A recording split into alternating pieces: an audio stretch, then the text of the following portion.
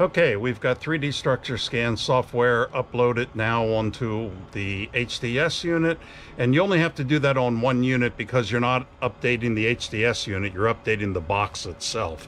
So both my bow HDS units and my console units will all show the latest version of the software. But now we have to turn the feature on for the Ghost 360 and be able to utilize the structure scan and the active target and the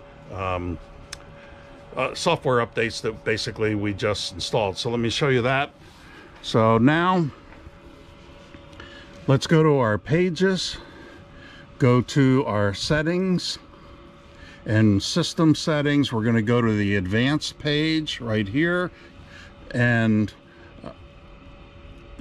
I hit the wrong button there. Advanced right there.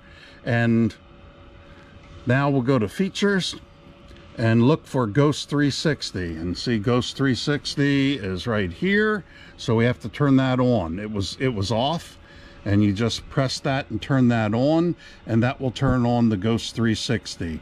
So let's turn structure scan on, 3D sonar, active targets on, check all of our others while we're here, and that's pretty much how I run mine right there. Okay, so now we can close off on that.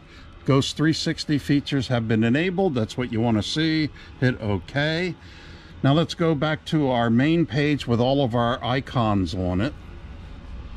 And now you'll see an icon called Ghost 360 that wasn't there before.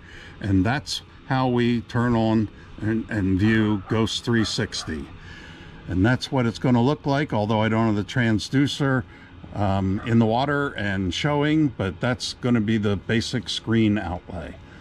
So hope that helps. Don't forget to do that. Go to your pages, go to your settings, scroll down to advanced, hit advanced, go to features, and look for Ghost 360 and turn it on.